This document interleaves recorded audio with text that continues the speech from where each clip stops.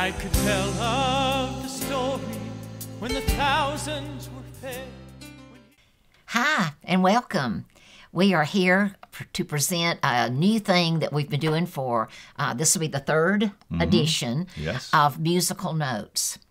We have been sharing an article in the newsletter weekly since you started with being a music director, basically. Right. And it was named Musical Notes, and it's where we use a scripture and expound on that scripture.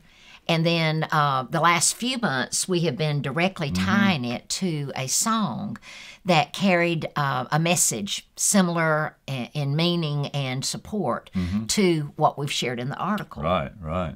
So, and today's song is Saved to the Uttermost, written by Phil Cross. Yes. Yeah. I forgot that, actually. Yeah, he sure did. Okay. Sure did. The scripture that we want to share today, what we're doing is expounding on the newsletter as we publish it weekly. And the scripture that was put in the newsletter was Hebrews 7:25. But I actually want to read just a little bit further down through 27. Wherefore he is able also to save them to the uttermost that come unto God by him, seeing he ever liveth to make intercession for them.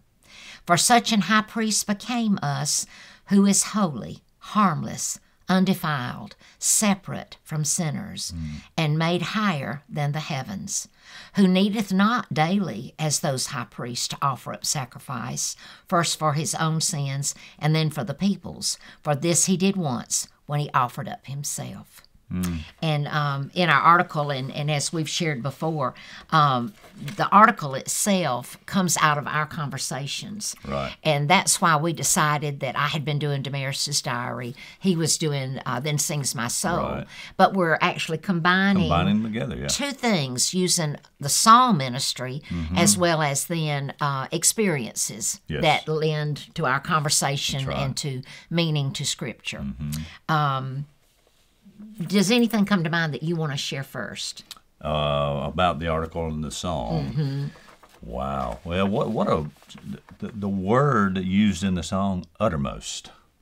That's saved to the uttermost. In other words, couldn't be no more. Right. Couldn't be no more. I looked it up, actually, when after we all know that only one person can literally write the article, but it comes out of our collaboration. And so as I was getting the article ready, I looked it up, and actually it can be considered extreme, maximum, and complete. Yeah, I like maximum. Yeah. We couldn't be any more saved. Yeah. Than what God done for us. That's right. To the uttermost. Right. That's good. Okay. Yeah.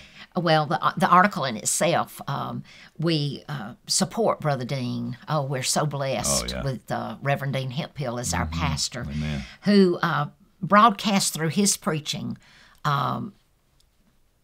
without fail that Jesus Christ is the way to salvation. That's it. It's only in him, and he is the only begotten Son of God, sent here for us, that God could have the fellowship with us restored that he had desired in the first place when he created man. That's right. Well, I've used that before, that when we get to heaven, we all will find out that we were wrong about something that we interpreted the Bible as.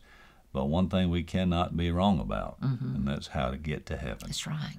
And that's the reason, as you said, he's the one way. That's it. He is the one way.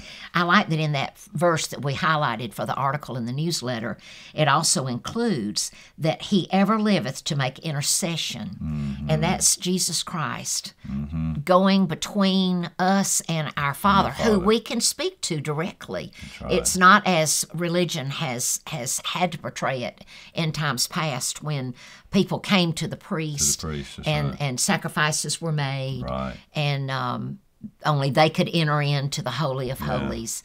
It's now that when Jesus paid the price and was on the cross, and through his death, that veil was rent from top to bottom. From it top said, to too, bottom. you That's know. right. And that was the veil that separated the Holy of Holies, The innermost. the innermost, from where you could go. Yeah. You could only go so far when you went in. Yeah. You could not go past that veil Yeah. to get into where the Holy of Holies was. That's right. And speaking of that, Terry Renfro used to sing with us, wrote a song, Oh, he did. Holy of Holies. Oh, we need to look into that Yeah. song. We Yeah, do. That's good. But aren't we blessed to know that not only do we have a Redeemer in Jesus Christ, but that we have an intercessor Yes, we are. who takes our needs to God. He's forever overseeing our lives. And even though we can pray to God direct, sometimes we don't know how to pray. We don't know really what to pray directly That's right. for. We could be struggling with not realizing what's wrong, but Jesus has a way of going to God The for Holy our Spirit, sake. The Holy Spirit will interpret Oh yeah, our hearts. moans. That's right. It does. Groans for us from our heart. Because God sees the heart anyway, so He already knows what's going on in That's our right. heart, and He knows our desire. That's right. So that's the beauty part of serving God. He already knows what you're going to say before you say Yeah. it. You know, it's wonderful. It isn't is. Before Jesus Christ, we know that the sacrifices that were made by men who were highlighted in the tribe of Levi as priest for the Jews, they were limited because they were sinners themselves. They had to offer up their own sacrifice and then the sacrifice for the people. Right. And it was not ever enduring. It was quite the opposite. It was limited, daily, many seasons and celebrations. Right. Annually, there was a special kind of sacrifice. There were so many things that had to be followed. We know that, therefore, once was not enough, and God saw the problem in this. That's right. And so He sent His only begotten Son, Jesus Christ, to be the eternal sacrifice. In the article we put, they had no lasting effect for man and were made by men who were also sinners. But then God sent us His Son Jesus to live a sinless life, become the human sacrifice to satisfy human frailties and sin, and to be everlasting, a satisfaction unto God for our forgiveness. And that we read actually in the verse where it says, who needeth not daily as those high priests from before to offer up sacrifice, first for his own sins and then for the people's. That's right. For this Jesus did once. And He really wasn't offering it for Himself except that He took on our sins. So He became sin in God's view. That's right. That's And God right. had to That's turn right. His back Had to on turn His him. back. So He offered up Himself for us all through that act. Well, I know we're going to do the song "Saved to the Uttermost," but Yeah. it makes my mind go to another song. Yeah. That's the choir. Yes. That worked on Sunday night. Thank you, Jesus, for the blood. Yeah. Man, that's a good song. And it's so sad too that a lot of churches have taken the blood out of their song hymnals, and we've heard stories of that. And wow, I mean that grieves my heart. I know Yeah. it grieves God's heart that they've taken the only way to salvation Yeah. out of their books. Won't even talk about it. But anyway, we're going to talk about it. Yeah. I've got one other verse that I did want to bring up that was not directly in the same chapter. I mean, it was in the same chapter, but not in the same section of verses. And that's from the 19th. David has it where I can read it a little bit easier. For the law made nothing perfect. So in the beginning was the law that people were to live by. But the law made nothing perfect, but the bringing in of a better hope did, by the which we draw nigh unto God. That's right. Isn't that beautiful? Isn't it beautiful? The law, I've always said God gave the law really to show us we couldn't live by Yeah. it. Just to show us. Because, in the Old Testament, Israel begged for a king. God give us a king, and God didn't want to give them a king. That's right. 'Cause God knew what would happen. And they wouldn't do till they had a king. That's it. And then, of course, they had a lot of heartache. They had some good times with different kings, but they had a lot of heartache, too, They with different did. kings. So if we just learn to listen to Him, just get ourselves out of the way, we'd be so much better off. It's almost like we ought to almost formed the mantra for living. It's His way or no way, in a sense, because we ought to know better by now that God's ways are always the best. But the flesh still wants its way, don't it? Oh, yeah, it does. Still wants its way. Until we leave this old world, it'll be a fight. It'll be a struggle, spiritual warfare. Paul said, I have to die daily. So that's what we have to do. Yeah. Die to this old flesh. So we hope that you are understanding about being saved to the uttermost, that to the maximum possible way, that you are saved and reconciled unto God with nothing to fear because it's everlasting. That's right. Amen. So we're gonna sing a little bit of this song, maybe the first verse and chorus. Okay. If we can get it in the right key. I could tell of the story when the thousands were fed, when He lifted the sick, when He raised up the dead. I could tell of the others, like the blind made to see, but I'd rather tell you what's happened to me. I'm saved to the uttermost. I know that I am washed in the blood of the precious Lamb.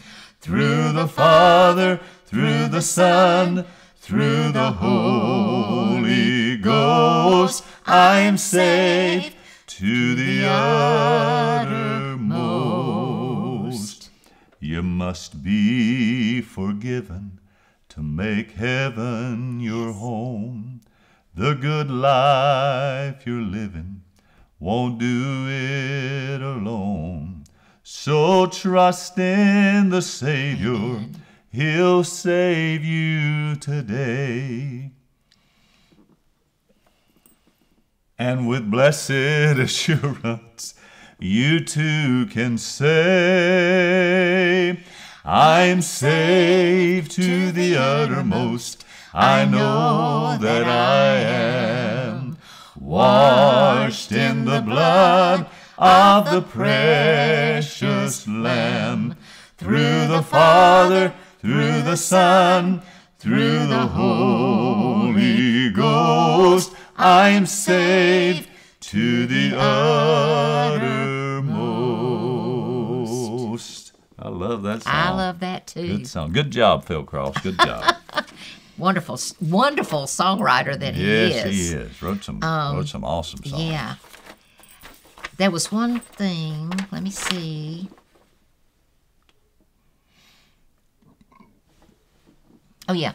The way that we ended the article was what is in this song. And it just simply says, we can talk about Jesus and the miracles He performed, the teaching that He did while He was here on this earth.